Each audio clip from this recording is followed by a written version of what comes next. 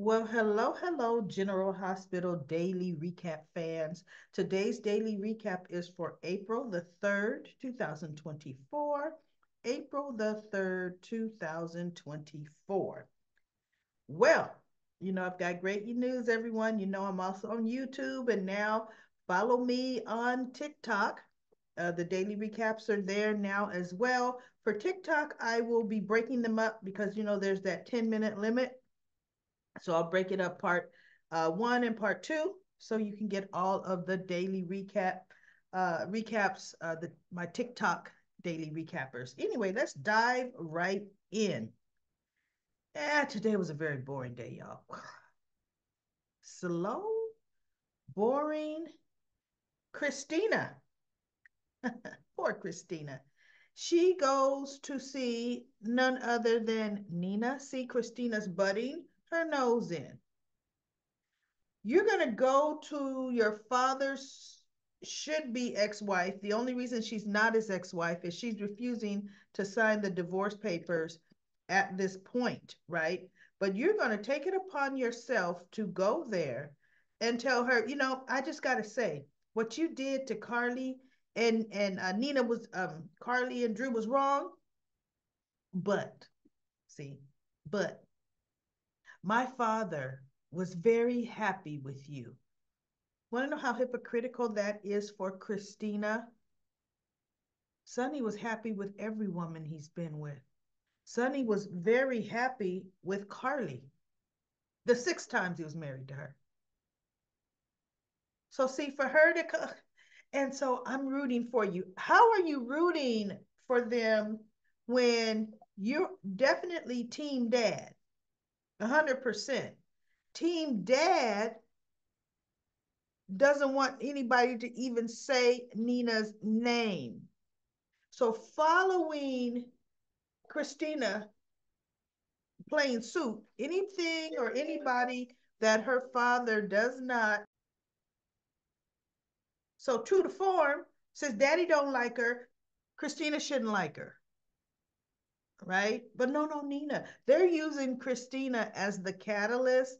That's how Nina's gonna find out Ava and Sonny are sleeping together. Watch. Christina is gonna tell her to go over and she's gonna catch them. Good. I like that. So Christina's getting ready to leave, or, getting ready to walk closer to the door. And Ava's so happy she stopped by to see her. And Maxie comes in all excited. Nina, I want to introduce you. And Maxie walks past Christina. Blaze doesn't even look Christina's way, like sees Christina out of her peripheral, looking straight at Nina. I want to introduce you to the new face of deception, Blaze. She signed on and blah, blah, blah. And she's still looking straight ahead. And Christina's standing there like close enough to say, hey, wait, we this close. You can smell my perfume. And you're not even going to turn your head and acknowledge me? And so Nina, she goes, you're the first person that we're telling, about Blaze. And Nina says, well, I better be. She goes, Crimson is the first. Nina goes, I better be because it's Crimson, of course, right? And so she goes, welcome, Blaze, welcome. So she goes, do you know Christina? She goes, I remember you from the island when Sonny and I got married. Do you remember Christina? And Blaze kind of half turns her head to Christina. Yeah, I remember Christina. And then looks back at Nina. And Christina kind of looks at the side of Blaze's face and she's kind of like, oh, she almost mouths, wow. Oh, you remember Christina? We were just in the bed together this morning. And Christina was just like, oh, see, here we go again. Here we go again. So Christina looks at her and says, yes, Blaze, face of deception. I see it. And she walks out. See, yeah. Blaze promised she would never, ever do that to Christina in public again. Just reduce her to nothing. See, here's the thing. You don't have to flaunt your relationship, but you still have general courtesies. General, yes, of course I know Christina, you know? Or when she walked through the door, she could have even said, "Hi, Christina. I want you to hear this great news too." That doesn't say you in a relationship with Christina. See, Blaze hasn't learned, and Christina is really gonna put her foot down with that. So Christina was leaving there, and she was going to go and see Dante after she pretty much got slapped in the face by the woman she cares about, and she's just kind of like trying to process it. Hmm, okay. So she goes and she sees Dante, and she's talking to Dante, and Dante's like, "So what's going on with you, Chrissy? Chrissy, something's up. I could tell." And she was just saying, "No, I'm worried about Dad." And she goes, "Don't you think?" And she was telling Nina that it's just odd that Ava's there. And Christina's like, "No," I mean, Ava's like, "No, no, no, it's fine. Sonny's taking, Ava and Avery's security thing, it's fine." And Christina's just like, still kind of odd. So she tells Michael, she says, "Michael, don't you, not Michael, Dante, don't you think it's odd that Ava is still living with Dad?" And Dante looked at her and he goes, "Well, quite frankly, yeah, I do think it's still odd that she's there. But you know what? Dad's not alone. At least he's not alone. He has someone to talk to, even if it's Ava, right?" And Christina's like, "I don't know. I just don't. I don't know if I like that, right?" Because she didn't tell Dante she wants Nina back with Sonny. So she ends up leaving because Sam comes, but she was getting ready to leave anyway. And Sam comes in and she's talking to Dante. And then the nurse comes in, believe it or no, no, no, no. Chase and Brooklyn go to see Dante. So I think maybe they come. And then Christina leaves. And they ask Dante, would he be their would Chase ask him would he be his groomsman? Because Finn is his best man. Will you be my groomsman? Right? And Dante says he would be honored, absolutely honored to be, the groomsman.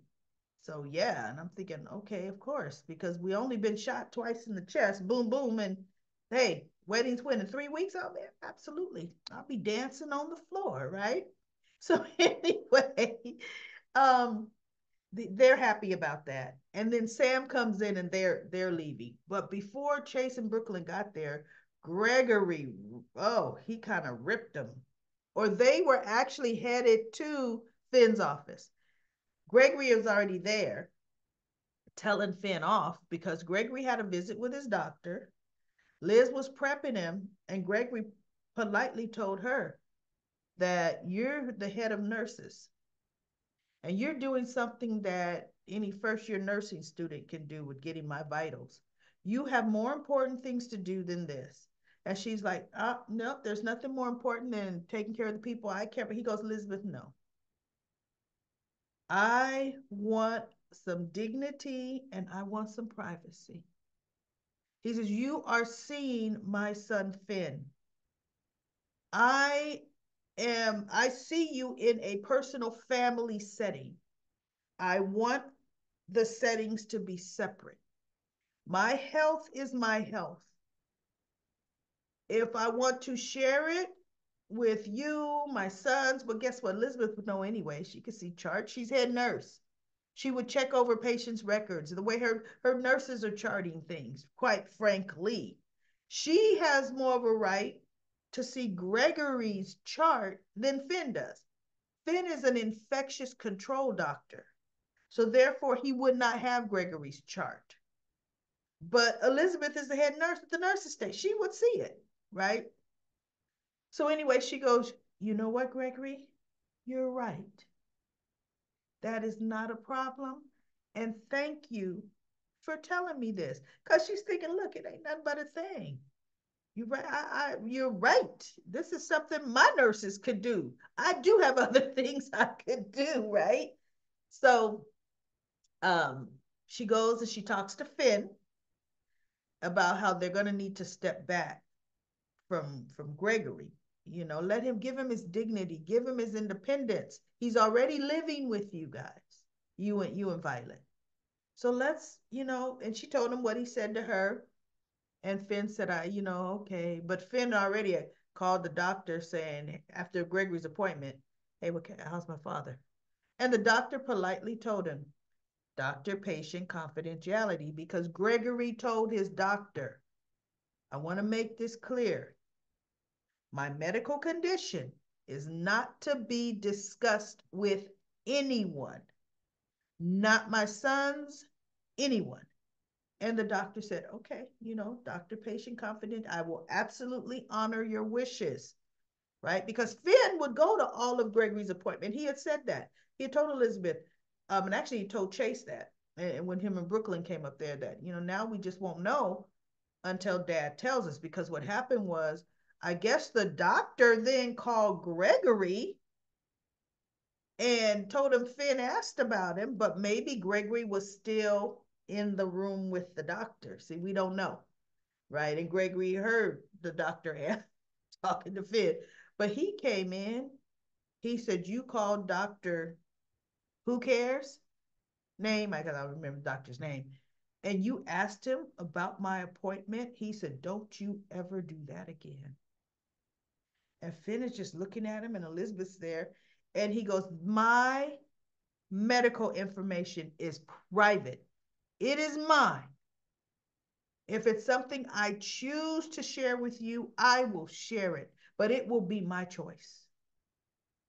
Don't circumvent me again." And he walks out. And Finn looks at Elizabeth and he goes, okay, you're right. I do have to step back. you know, woo. And then Brooklyn and Chase came in and he goes, hey, how'd Dad's appointment go? See? And he goes, I don't know. And Dad let me have it in no uncertain terms. I cannot call his doctor to get updates on him. It is up to him to tell us. And so Chase is like, well, okay, I hope he does. And he goes, he'll tell us what he wants to know. Okay. So that was that. And then Gregory's a little flustered. And because before the appointment, he was talking to Tracy. And actually, they had a really cute, I see those too. I want to know, when are they going to change the Gregory dying storyline? When are they going to come up with a disease that's not going to kill him? Because he and Tracy are getting so close. And Tracy even told him, you ain't too bad to look at. it kind of perked up his little, like, even in this picture, he's like, oh, okay.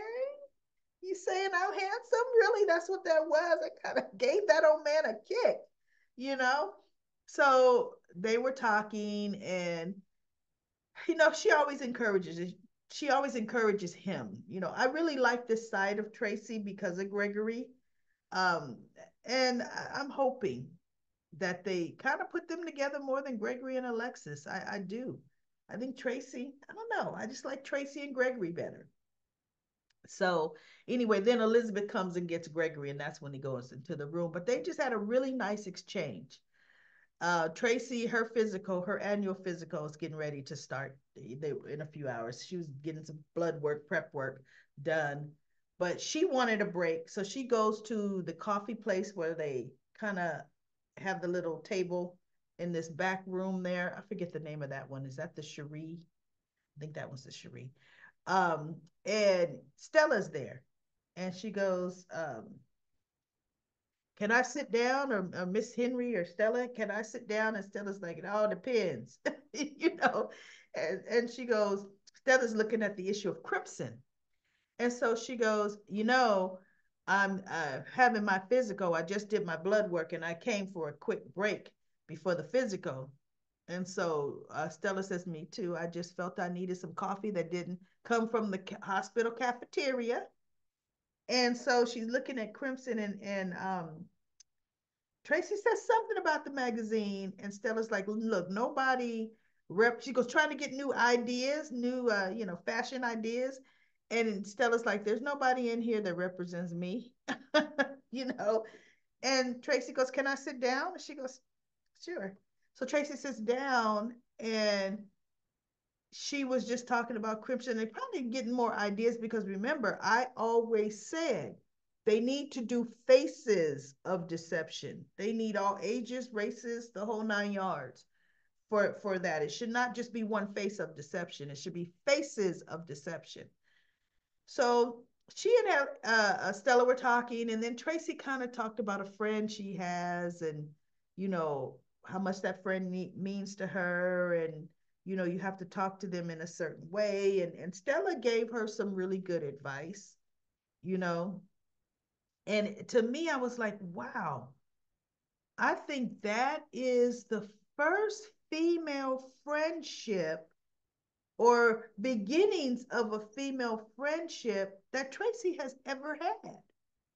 So, Daily Recap fans, I want you to think, has Tracy Quartermain ever had any female friends?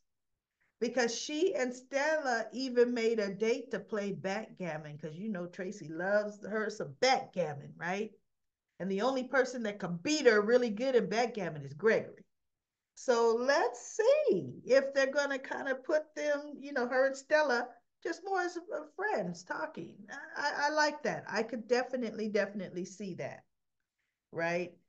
So then we have, I'm almost done. I think I've almost covered everything except for the fact that Maxie stays and Maxie talks to Nina. And Nina is talking about, oh, she wants to send a congratulation card to Sonny. And Maxie says, wait, no, no, no. About what? Well, about the baby. Because Christina's now showing, look, they're giving her a little fake baby bump now. And so she told Nina and everything. And she goes, because Sonny is going to be that's going to be his great nephew. So he's going to be a great uncle. I could send him a congratulation card. And Maxie's like, no. Molly and TJ, yes, you can send a congratulation. But Sonny, no. Nina, you look desperate. I don't look. She goes, yes, you do look desperate because you are desperate. And Nina looked at her and she goes, I am not. What? Just because I don't want my marriage to fail. She goes, no, you're desperate to get Sonny back, and it shows, Nina. She goes, and what I don't understand is the Nina that I know was never desperate after a man. And when you think about it, she was not desperate after Valentine. She wasn't conniving, scheming, trying to figure out how to get him. She just fell in love with Valentine, and Valentine fell in love with her. And I thought about it, and I thought, okay, I see that. But with Sonny, it was this whole obsession with getting whatever Carly had. Because after Valentine deceived her, she found out about the Sasha deception. Now we're going on this whole Carly thing.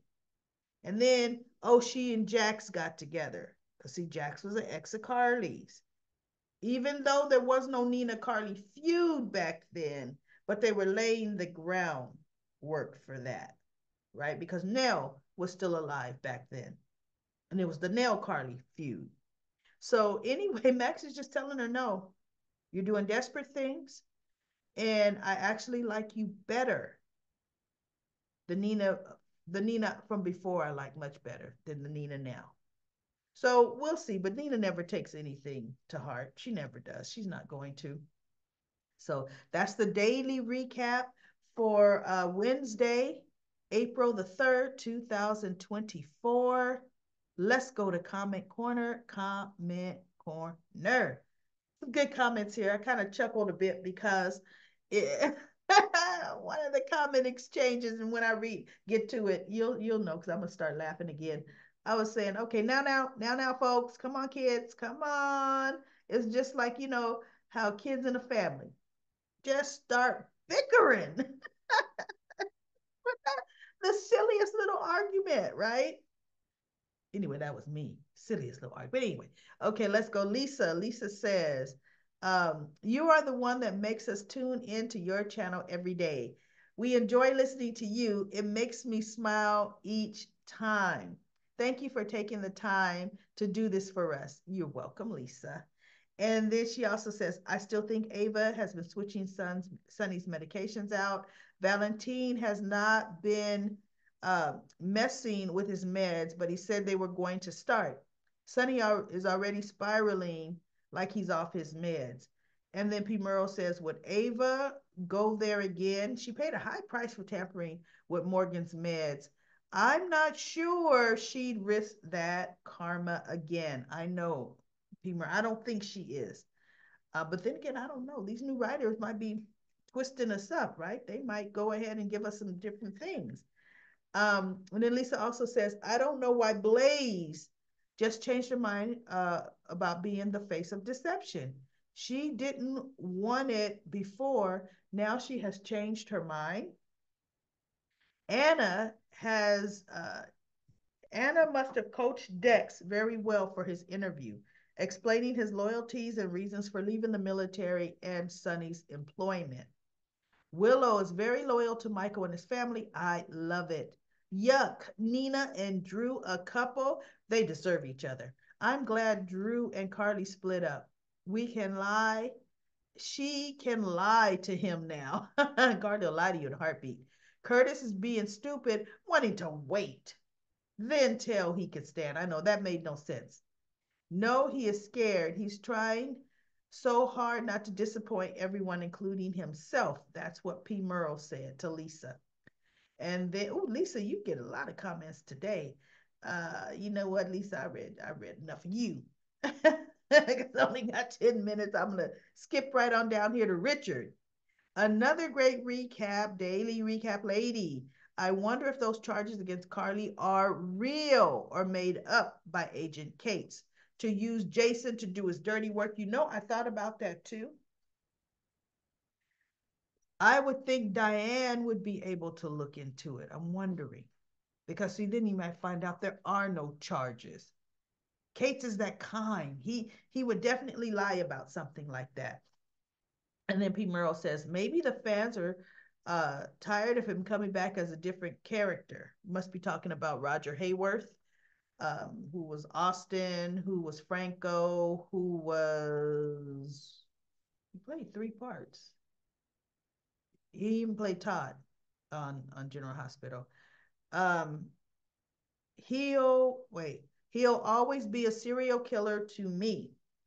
No, because he wasn't the original Franco. The original Franco was a serial killer. He was great on One Life to Live. General Hospital never gave him a good storyline. No, they did not. They never did. Patty Ever After says, I think that's what's being left out of the Dex Sunny convo is the amount of loyalty Dex showed despite despite it all, for Sonny to constantly throw him aside at the slightest sneeze. As far as I'm concerned, Sonny never gave Dex the Jason loyalty treatment, and the man has been shot twice for him. P. Merle says, and he also agreed him uh, to help him down for a price, to take him down for a price. Yeah. If Sonny can't forgive his own son, why would he forgive Dex? That is true. And Brenda says, Nina doesn't know Jason or Sonny either. She just wants to start. I can't stand Nina and Drew. It might backfire on Nina. She's going uh, to print something. Oh, yeah, she's actually going to print something in that magazine. Claire says, I most definitely believe there will be a Nina and Drew hookup. Absolutely. They're going to do that. Nina just wants to stick it to Carly, not realizing Ava wants to hook up with Sonny. Oh, because Nina did tell Maxie, I've got an ace in the hole. Somebody on the inside. I thought she was talking about Christina. She was talking about Ava. Maxie looked at her and said, Ava Jerome? Ava Jerome does nothing for anyone else. She does stuff for herself only. And Nina wasn't hearing it. And I thought, see, that's letting you know it's going to crash her dead in her face. I'm going to love that. Right? I can't see Dex being a cop. This is still Claire. He's in an emotional state, not realizing what he's signing up for. He will have a target on his head, uh, just not by Sonny, but the other mob bosses as well. That's what I said. That's a lose-lose situation. I can't believe Anna would suggest something as stupid as that. Brenda says, even so, it's really nobody's business uh, that Jason, how can Carly get into that much trouble? Is John after payback because Sonny wouldn't care now? The cop is right. You have to make up your mind. Okay, Brent, I think you were talking about different things, but yeah, we don't know if those charges are real. And then Liberty said, let me know when Roger Hayworth comes back. He's so talented. I'm waiting for him to sign up with any soap so I can start watching again. GH Blewett, IMO. I don't know what IMO means. And then Nicole says, in all caps, I might add, he's never coming back. Get over it. And then Liberty comes back to Nicole. There's no need to be rude. And you spelled over wrong. LOL. And I said, oh, no, stop it. Stop that fighting. That's what I said when I read it. I'm not going to get over it. I'm going to keep bringing his name up, hoping that some soap would sign him. And you know what? Liberty, keep hope alive. Keep hope alive, right? And Lashanta says, I knew Jason's protecting Carly, but everyone forgets he was running and working with Carly. So why throw her under the bus? I don't like how Anna threw him under the bus. I don't like making Jason a target. I don't like that at all. He's low down. So when Sonny was playing Farmer Joe, Carly got caught up. Sonny's not nothing. So all he goes back to IF. I mean, NF. I don't know what that is. Um, Not only did Sonny betray his family, they risked their lives, and he felt his family.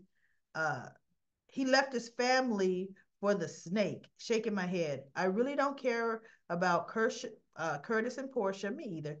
Dex is the dead man walking. I don't care about Drew or Nina. Me either. Drew's gonna do something stupid and mess up everything. Cute scene with Carly and her family. Nina can't stop uh, being petty for 5 minutes. She needs to worry about Valentine and Ava. You mean Sunny and Ava? I don't understand. If Anna wanted Dex in, why the interview and the attitude? Yeah, they're going to make Dex a cop, but that's a stupid thing. Tom says Carly is the queen of Port Charles. She can never do any wrong. If she does do something wrong, someone will always bail her out. Yep, that's true. That's so true, Tom. She deserves it, though. She deserves bailing out. She deserved Drew to say, no, I will go to jail for you. I will. Happily. She deserved Jason to say, I will be a mercenary for you. Happily. P. Merle says, oh, stop hating. Carly has shown lots of growth over the years. Complain about the fact that Heather might be let on the loose on the world again. You are so right. We got worse women to worry about than Carly. And then Nicole says, ooh, Nicole, you used a swear word. Too bad. See, I can't even say it. Carly deserves to get away with everything, good or bad, that she does. I'm always there. Wait, I'm glad there is always someone ready to bail her out. I'm with you, Nicole, just not with what the word you used in that comment, but I'm with you. Sammy says, crazy thing, that scene with Drew and Nina had way more chemistry than Nina and Sonny ever had. I know. With Sonny, Nina was so used to this deception and so used to see Mike only saw this perfect glimpse of a woman, which is what Nina wanted him to see. So when Sonny knew he was Sonny, Nina still had to pretend to be this virtuous person, to be this good person. Well, with Valentine, Nina can be Nina. Drew knows the low down, dirty Nina. She doesn't have to be anybody else. So that's why you saw more chemistry. She could say what was on her heart and her mind and feel justified doing it, right? Justified doing it. So that's why we have the chemistry. And then last comment from Anita says, regarding Curtis, at Stella was great. I like how they are scripting Stella. Me too. She's a wonderful actress, especially when she was a wellness counsel for Mike. I know a few years ago. Well, Stella is a seasoned primetime actress, and she's been in some good movies. Stella is, Stella's too good for daytime, but she's doing it because look, she still needs to get pay the bills, right? Lisa says exactly. I do love Aunt Stella these days. She's very considerate um, of the people she counsels, helping through things when they need guidance. She is a good actress. Yes, she is. All right, everybody. That is it for comments and comment corner. Great comments. I mean, you guys are definitely talking to each other like you talking about your favorite soap. And we all have differences of opinion. I love it. I will be back tomorrow with another daily recap of General Hospital.